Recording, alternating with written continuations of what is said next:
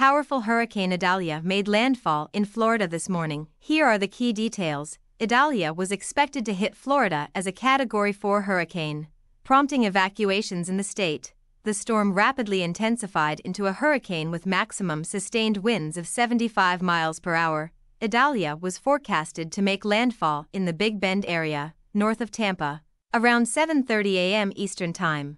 The system was expected to bring extreme winds over 100 miles per hour and the potential for death and catastrophic devastation. Idalia was also expected to produce life-threatening storm surge, inundation and hurricane conditions along parts of the Florida Gulf Coast. Prior to reaching Florida, Idalia brought powerful wind and rain to western Cuba. The storm's impact includes strong winds, heavy rain, the potential for storm surge, and the risk of significant damage and danger. Like, share, and subscribe to our YouTube channel.